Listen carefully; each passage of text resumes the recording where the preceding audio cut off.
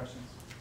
All right. Appreciate everyone coming this afternoon. This press conference is about Damar Hamlin, whom we love. It's about his parents, Mario and Nina, and their extended family. We continue to pray for them during this time, and Damar is and remains our #1 concern. I'd like to thank a number of people. We'd like to thank a number of people before we get into your questions, as there have been so many people involved in Damar's situation, and if we leave somebody out, we apologize. First, I'd like to thank the first responders on the field this past Monday evening, and the medical teams of the Bills, the Bengals, and the staff, doctors and nurses at the University of Cincinnati Medical Center for their work and their care. Terry Pagula, the Buffalo Bills staff, coaches, and players, as well as their families, who have all been affected and impacted by this situation. The amount of faith, hope, and love that we saw on display over the last 3 days has been nothing short of amazing. I'd also like to thank the entire Bengals organization, their ownership, and specifically Zach Taylor, his staff, and their players, and going above and beyond and handling the situation the way that they did. The officiating crew that was on the field, led by Sean Smith, and the way that they handled that situation with extreme poise and compassion certainly helped in the minutes that that situation unfolded on the field, in the minutes after as well. Both Roger Goodell and Troy Vincent and their leadership from the league office, as well as the NFL Players Association and Don Davis. Fans of both the Bills and the Bengals, along with the many other fans and organizations that we've heard from over the last 3 days. And then I'd also like to thank you, the media, for your respect and privacy and compassion, again, over the last 3 days as we've dealt with this situation and going forward as well. Finally, and just as important as anything, is glory to God for his keeping Damar and his family in the palm of his hand over the last couple of days, and his healing powers. With that, I'll turn it over to you. Sean, listening to the doctors today that we were able to talk to on that Zoom call, updating the progress he's made, particularly over the last 24 hours. How encouraging is that? And Josh, you can jump in here too. What's your reaction as you hear that? Yeah, very encouraging. We've been getting incremental updates, and Brandon and Nate, Brandon being and Nate Bresky, Nate being our head trainer, as well as Tabani. Richard stayed behind in Cincinnati at the hospital. They've been there the whole time. And so my hat goes off to them as well. But they've been giving us updates, or Damar's doctors have been giving our doctors updates, Dr. Bisson here in town. And then the updates have flowed basically through either Brandon and Nate or Dr. Bisson, or directly from Damar's doctors. And the news has been very encouraging as we all are up to date at this point, and just extremely grateful. Say about the leadership of your head coach when this happened, when Damar collapsed, and ultimately deciding this game should not be played? Yeah, the way he handled it was he was a perfect man in that situation to handle that type of situation. I can't say enough about what he did, what he said to us in the locker room. Obviously just a dire circumstance that nobody's expecting, nobody's ready for. There's nothing that you can train about doing. Like, you can never put yourself in that situation until it happens. And I want to thank I know Coach mentioned it earlier, but our training staff for going out there, not knowing what's going on, but going through a checklist, working as a single-cell symbiote, like saving his life. You know, and is being on that field,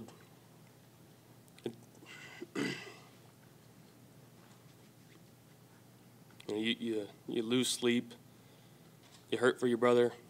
A lot of shared grief, but to the question before, getting updates and positive updates eases so much of that pain and that tension that you feel. But Coach handled it as perfect as anybody could. Josh, can you take us through, you personally, but even your teammates as well, the level of fear that you were facing when you were, because it was clear you guys knew what was going on. Can you just share maybe some of the level of fear you guys had? Yeah. I don't typically like using emotion to answer questions, but yeah, like the scene just replays over and over in your head, and there's, again, it's hard to answer that question and actually describe how, I felt, how my teammates felt in that moment. It's something we'll never forget, but to know that Damar is doing okay, and I know there's still a lot of things and stuff that he has to process and continue to go through to get back to himself. We're just, again, we heard that news this morning, and there's nothing that could have been told to us to bring our day down. We're extremely happy for him and his family. We just want to love up on him. So the next chance we get, I don't know when it's going to be. If we get to see him anytime soon, man, it's going to be awesome. Sean, can you give your version of the conversation you had with Zach Taylor, where he said, he quoted you as saying you had to be with your guy at the hospital? If you could just, pick it up from your end. I caught a little bit of that, and just very appreciative of Zach, and I'll start there. I mean, Zach, the NFL is such a competitive league, and games are so competitive. You spend all week, right, preparing to beat each other, and as fast, and Josh can attest to this, as that was unfolding in those situations, it's, as Josh alluded to, you prepare for things to go wrong in the game as you visualize the game unfolding, just so you're ready, but they're not of that nature, right? They're on the field, they're schematic challenges and whatnot, and so as competitive as this league is, Zach quickly recognized the situation, and when you can engage with the opposing coach, and he and you and Zach and I were on the same page so quickly there, it was amazing that how compassionate Zach was, and his players. I'm jumping ahead here, Vic, but their captains came down to our locker room and met with our team and captains, and just an amazing show of compassion, empathy, love, and it's just so amazing because minutes before that, we were going at each other, and so my hat goes off to Zach and the Bengals, as I've said before, but so it unfolded so quickly, and things have happened so quickly since that point in time, with balancing everything that we're balancing. I really haven't thought back clearly about the steps in order, but I do, when Zach said that, I do recall it. I'd forgotten that, but it brought it back to my mind that after Damar got loaded into the ambulance, I remember thinking to myself, we're going to need some time, we being the Bills at least, and we're so conditioned to a player is taken off the field who is injured, to going right back into that mode, and so I said to Sean Smith, I said, hey, we're going to need some time here. And again, he was tremendous, and then I remember going back to our sideline, had a conversation with Leslie Frazier, and I can't even remember what Leslie said, but he was a help as well. And then I went back to Sean and said, I don't feel good about this, and or something to that effect. And then he came back. He was going to go talk to Zach. Zach comes over. I think Zach has recounted since that point in time. And then the league was involved, and so we went back to the the league helped in this way as well, saying, hey, it's okay to go back into your locker rooms. And so we headed that direction. And then the way things unfolded from there was really we were in the front of our locker room, not quite out in the hallway at that point, but having conversations amongst ourselves. I think I went in and addressed the team and just felt like overall it was going to be really hard to put them back out there, but I wanted to give them the option to go back out there if they wanted to. And led by Josh and a couple of the other captains, they decided not to go back out there. And so going then from our locker room out our doors to the hallway where Sean and the rest of the officiating crew, as well as Donna Ponte from the league, they were there, making sure that they were there for us. And then Zach also walked down outside of our locker room. And I'm not sure what was covered on television or not. So, and then again, the follow-up conversation that needed to happen ensued right there outside of our locker room. Sean, how do you go, and Troy Vincent talked eloquently yesterday about how you were battling and this team was battling and how the focus was on really just mental health and getting through this. How difficult was that part? How uplifting was the news this morning?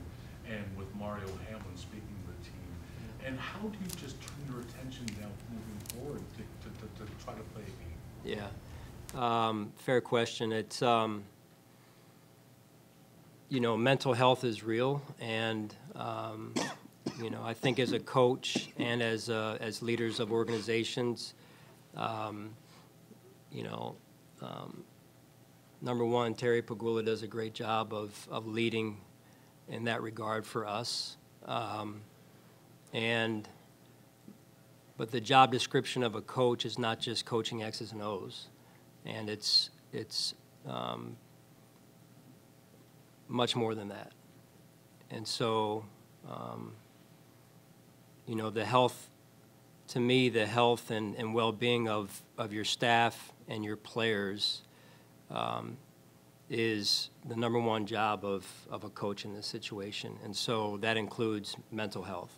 Sean and Josh, can you follow up on that? Was there, the media has spoken about you admiringly about your approach to mental health this week.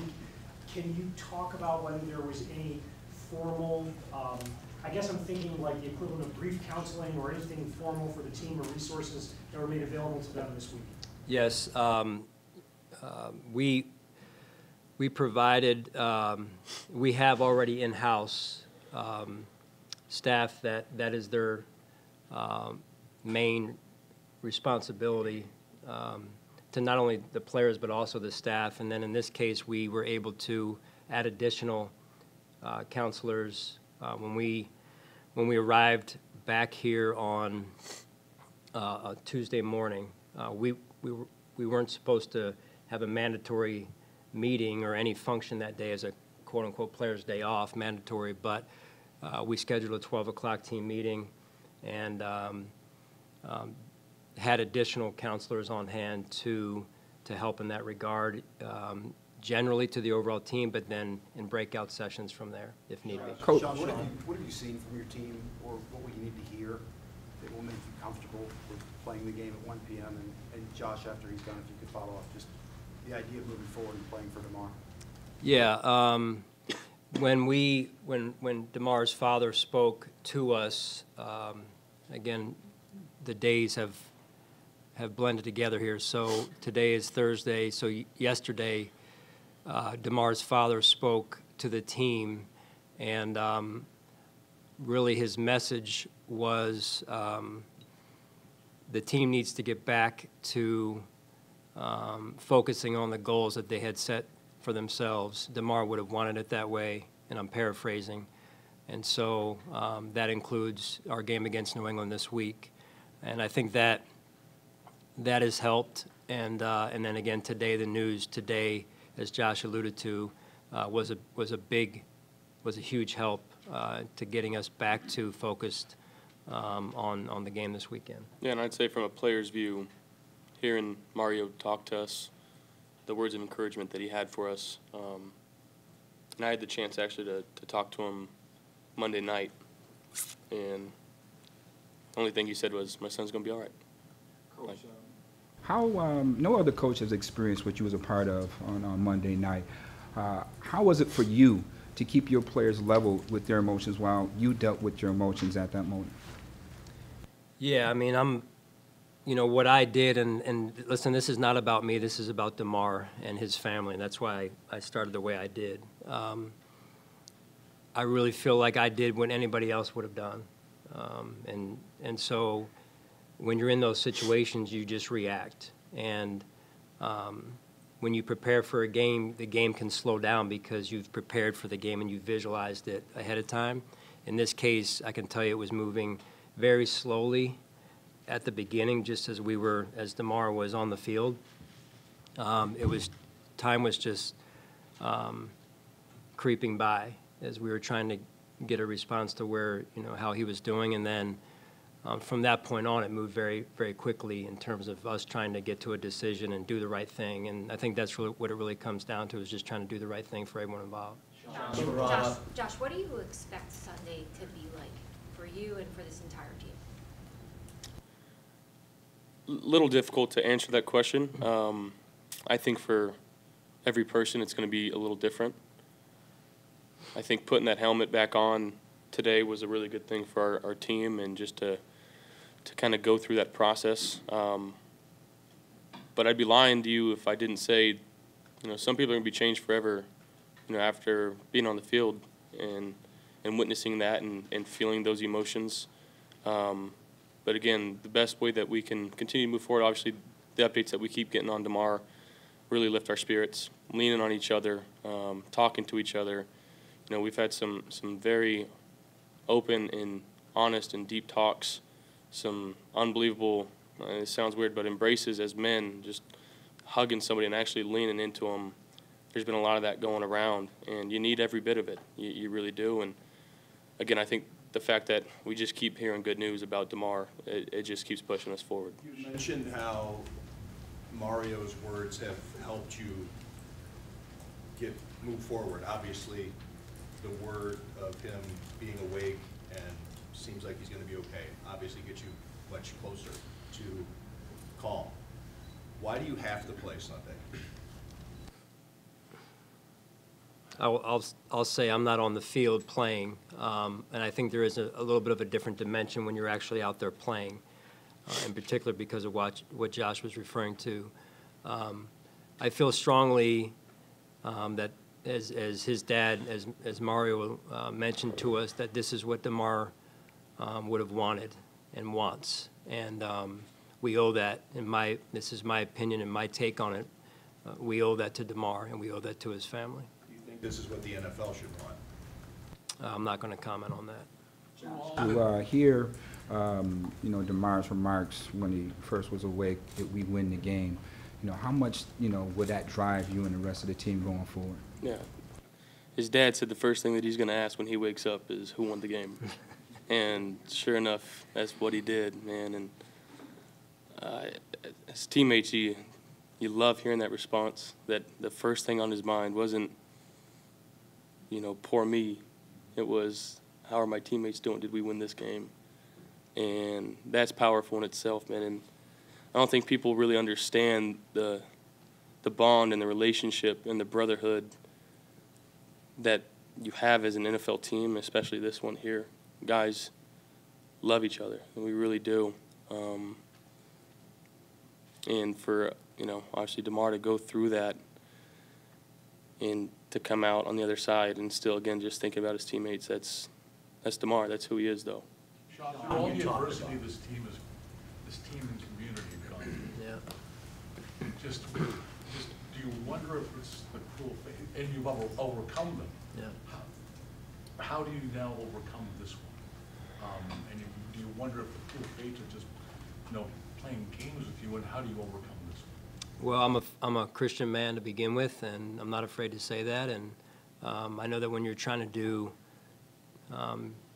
good things or great things, that sometimes you come across opposition.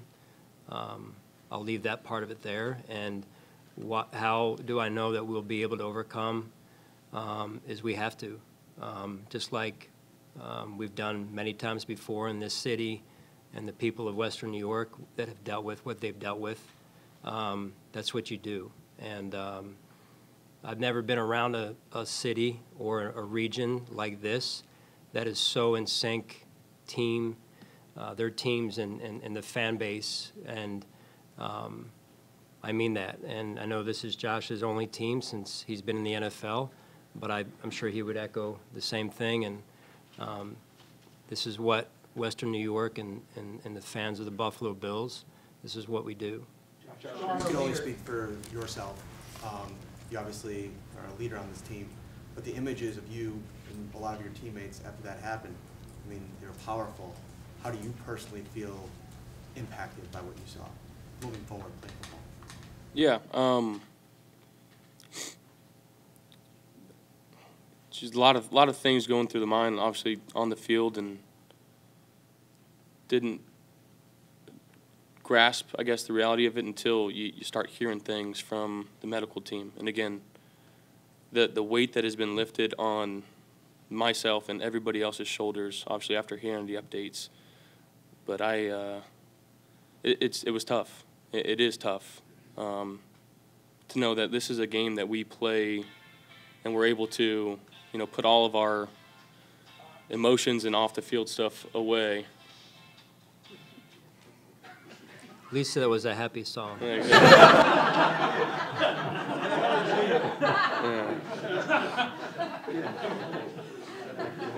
Well done, Sal. Sorry, guys. Yeah.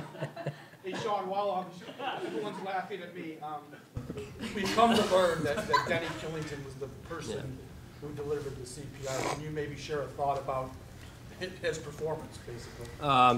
Again, amazing. To give it context to some extent, Denny is one of our assistant trainers. Nate Bresky is our head trainer, and so just like anything else, that whole team, our medical team, they go through their exercise, mock exercises for things like this, but we are never around to see that when they do that. And as they say, practice pays off, and it did in this case. But again, the context of it, for an assistant to find himself at that position and needing to take the action that he did and step up and take charge like he did, and there were others on the field as well, is nothing short of amazing. And the courage that took, that is, you talk about a real leader, a real hero, in saving Damar's life, and just admire his strength. The support throughout the country. What has it been like to see the support throughout the country? There's millions of dollars that have come in for Damar's foundation. What has that been like to see, not just here in Western New York, but across the entire country? Yeah, I'm not a big social media person, but Josh did share something with me via text that he saw earlier today, and I looked at it, and it was, maybe you've seen it, it's about what maybe Damar's mom is going to share with him when he when he wakes up, and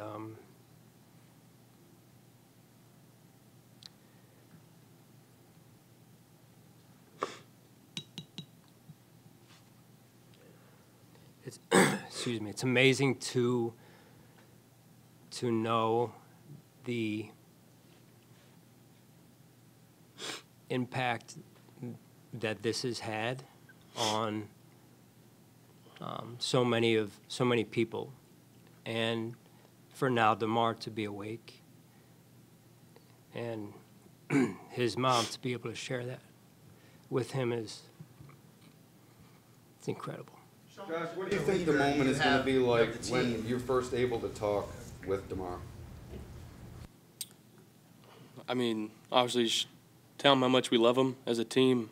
It's a kid that walks around the facility that you never see in a bad mood. He's always upbeat, just wants to go out there and play football.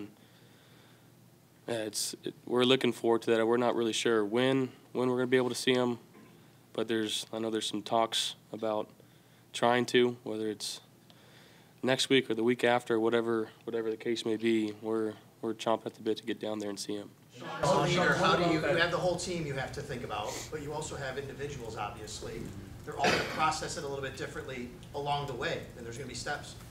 How do you navigate through that? Because you have a message to the team, but you have to account for each individual, and you also have people on your staff who can help you do that as well, I'd imagine. Yeah, I mean, you know, I think we opened up Tuesday at that meeting with the entire team that everyone's going to handle this in their own way and have respect for each other. That in that regard, that everyone's going to deal with it in their own way. So, but having the counselors, I've been able to have some dialogue and communication with some of the other NFL head coaches who have been through traumatic events. Obviously, not one is exactly like this, but they've been great. From Joe Gibbs to Mike Tomlin, Romeo Crennel.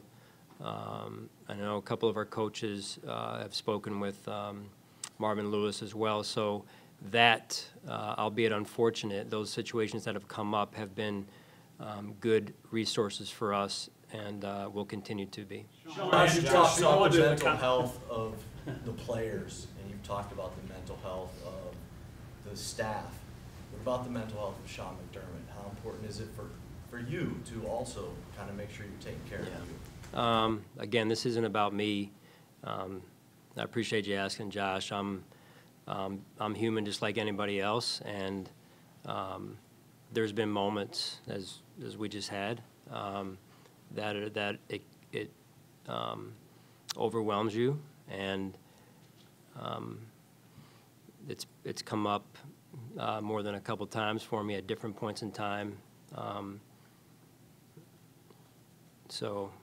But like anybody else, I need to be able to have enough self-awareness to know when I need a break and when I need to seek out a counselor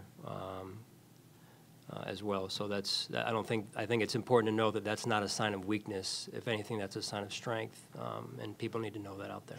As a follow-up to the question about the counseling that this team has gotten, you know the inherent risks of this game, not only just you, but your teammates. How much in those discussions, because this is such an extraordinary thing that we all witnessed, and the terror that was on yours and teammates' faces, does it change anything about that idea of the risk of going back on that field, knowing something like this, which you probably never fathomed could happen? Yeah, and it's hard not to let it be, creep into your mind. We've been reassured this is the freakiest of freak accidents, and it took the worst possible timing for this to happen. But again, the mental aspect of it, going out on that field, if you have that thought, that's putting yourself at risk even more, putting your teammates at risk even more. And I know Coach is going to do a good job, and he's been doing a great job about making sure guys understand that and understand, mentally, like, you have to be bought in too. But, as Coach alluded to, as humans, it's hard to not feel that way. And but just to know that, again, the track record of the league, and obviously there's injuries, and that's part of the sport. And this is the worst possible case scenario you can ever think of. And again, we're just happy Damar's all right. Since this has happened, a lot of people have wanted to know stories about Damar.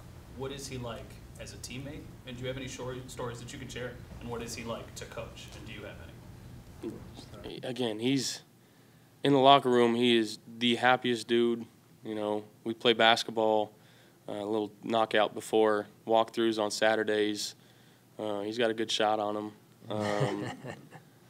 But again, I couldn't ever tell you a story of where he was upset and brought it into the building. You just never saw him down. He was always positive. Again, and I know he switched to number 3 and the power of 3. This is the 3rd day since Monday night happened. And again, I'm a big believer in the prayer. Keep praying for him. being surrounded by a fantastic medical team. Again, our training staff responding the way they did. I mean, it all had to be pretty perfect from what we were told for him to have a chance and to know that, you know, he's going to continue to get better. We got to still keep praying for him, and we just got to get him back here. Sean, in the big picture, what would have been a big news story with the NFL canceling that game, how much does it matter to you or to this team at all at this point to you? I see Josh is shaking his head. I mean, it is canceling in the aftermath. How much does it matter that the NFL canceled that game? Because it just seems like, it doesn't seem like much in the aftermath of what has happened. No. It pales in comparison to what unfolded, and we're talking about human life, and that's the most important thing. We talked in the locker room after we went into the locker room, and we brought that up and said, you know, the ramifications could be X, knowing who was playing that night and what's with the seating and all that. But it was overwhelmingly in favor of doing the right thing for Damar and for the players in the locker room on both sides, not just the Bills, but also the Bengals, and felt strongly about that and still do. Sean, you've been really transparent about your feelings, Josh, you as well. And I feel like for the 40 minutes you've talked to us, we've seen you smile a little, we've seen tears. Some questions have been difficult to reflect on, and we're just a few days away from an actual game. Yeah. Do you truly believe in your hearts that the Buffalo Bills are ready to play a football game right now? Well, I'll start. I do. Yeah, I do as well. I mean, the news we received today in particular was a huge lift. And again, I respect these guys are the ones on the field playing. I'm standing on the sideline, Dana. So it's different for me. There's an added dimension for them on the field. So I'll just yield to Josh, and you can explain. Yeah. Again, Mario talking to us as a team, and the things that he kind of told us, and really didn't tell us, he demanded us. You know, and you can't not honor his request to go out there and charge forward, you know, to the best of our abilities. And obviously we'll be playing with, I guess, less heavy hearts now, knowing that, you know, today's news was a lot of tears of joy, I'll tell you that.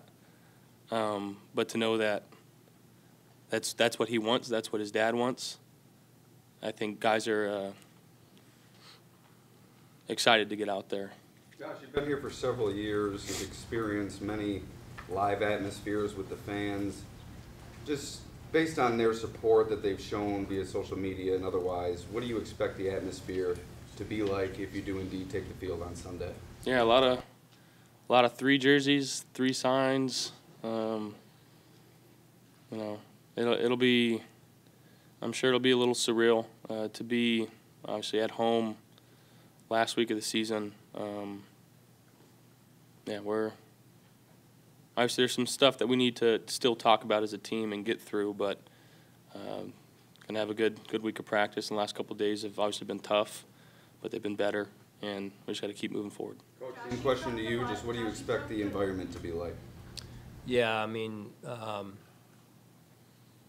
knowing our fan base and the connection that we have and that they have with us, I think it's going to be very emotional for everyone in the stadium, and B, I think it's going to be unlike anything I've ever seen before, and we're going to have to balance some of that, you know, in order to perform the way we need to perform. But we've spent a number of games this season away, kind of ironically enough, and this is going to be really good timing, if there is good timing in any of this, for us to be home finally and in front of our fans. Josh, you talked a lot about how close this team is, and we see it all the time. But what has this week been like in terms of guys being there for each other? Like, how have you seen your teammates, or maybe something you've done to be there for a guy? Like, what has that looked like between you and your teammates this week? Yeah, I mean, again, I think everybody handles, you know, tough situations differently. Some guys need to be alone. Some guys need to be loved up on. Some guys just need to be around people, and some guys need to talk about it. And there's so many different ways that I saw that happening, whether it was in the locker room. I opened my home, and they had guys over. I just sent out, hey, anybody come over, we're going to pray. We're going to decompress a little bit. And that was good to get guys back. And for the first time in a few days, some guys actually smiled a little bit and like knew obviously we were getting updates and trusting what we were being told by the doctors and Nate and Bean. But just a good chance for guys to be around each other, and again, just having some worship for Damar and his family. Josh, it's been emotional. You could have been tragic, right? Have you personally or the team collectively, thought about now how this will inspire you, and not just week 18 and beyond? I mean, yeah, we've talked about it. Obviously, like we wanna go out there and play for 3, and it'll be a huge driving force and the emotion and the love of the game that we play with and for each other. Hopefully we can get them back soon. Okay. Thank you guys. Thank you. I do want to say one more thing. And I haven't reached out to T.